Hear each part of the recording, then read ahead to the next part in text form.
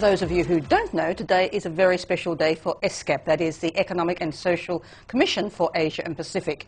60 years young.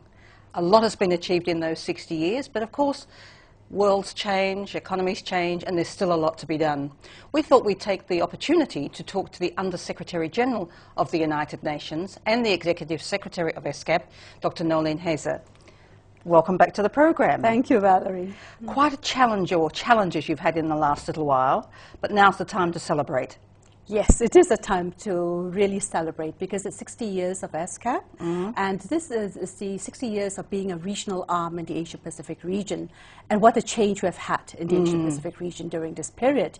You know, we started because member states would like to have a platform, a regional platform that could bring countries together, where they could have a regional voice, where they could share development solutions and build their nations. And look, we do have shared prosperity. We do have social progress.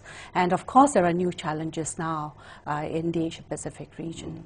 So overall, we've come a long way, but obviously there are still more challenges. Today, with this economic crisis we have globally, it's said that the areas that you're going to have to concentrate on in the foreseeable future, that is on food, on fuel, and on climate change. Yes, Valerie, because you see, we undertook a development journey over the last 60 years, and we have actually achieved a lot in terms of even addressing issues of poverty.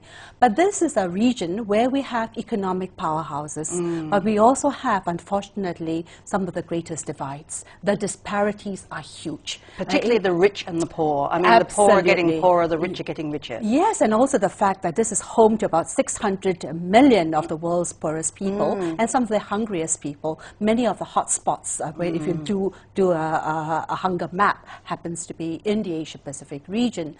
So in a sense, we have to ensure that the development gains that we have made are not lost.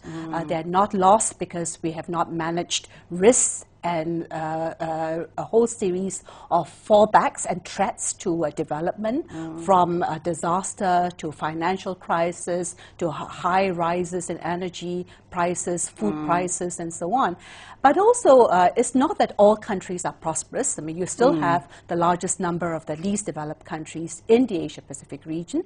And one of the challenges of the United Nations is to ensure that the countries who have made it can actually use regional cooperation to assist the less of the least developed countries in our region to achieve the Millennium Development Goals. And I also believe tomorrow you have a special panel discussion, the 65th Commission meeting on various areas. I think talking about sustainable, it's towards sustainable agricultural and food security in the region.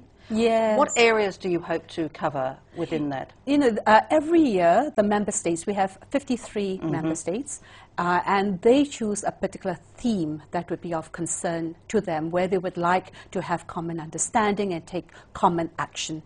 And this year, it is on sustainable agriculture and food security. I think the whole issue is the fact that the financial crisis has converted itself into an economic crisis, into a food crisis, because the issue in the Asia-Pacific region is not just the availability of food, but the economic access to food. In other words, do you have sufficient income? Do you have job security to buy the food?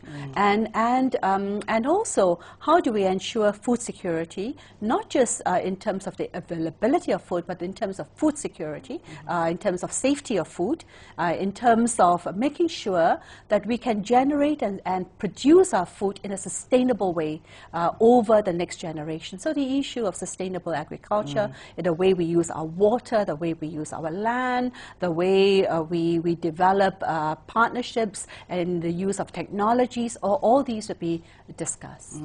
It's interesting because when I first read climate change, I thought, why is this brought into the equation? Yes, the food and the fuel.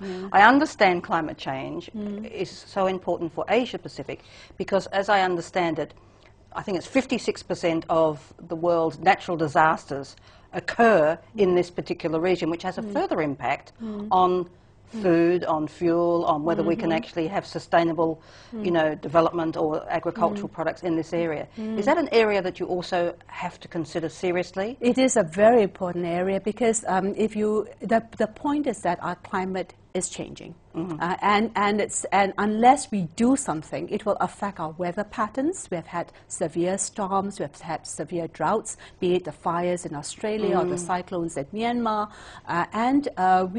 there will be rising sea levels, changing movements of fish, where we grow our crops, what happens to our water supply, and so on. And therefore, it is something that will affect our economies. It will affect human sustainability. And therefore, we need, as a region, to address what I call the three imbalances.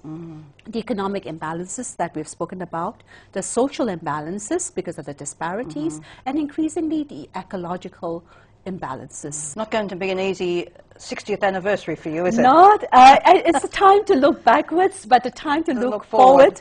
But I think it's a time where we can actually convert threats into opportunities and to seize this into a much deeper reform agenda for the Asia Pacific, and the member states are ready. And I think the other thing too is that to get the buy-in of people who in fact are not perhaps so affected, but will actually understand the needs of others less fortunate. Absolutely. And I think the private sector has to come in, as besides civil society. Thereby lies the challenge. Thereby lies the challenge. Thank you very much for joining us, and very happy 60th anniversary to all at ESCAP, whether you be in Thailand or around the whole region. Thank you again for joining us. Thank you, Valerie. Thank you.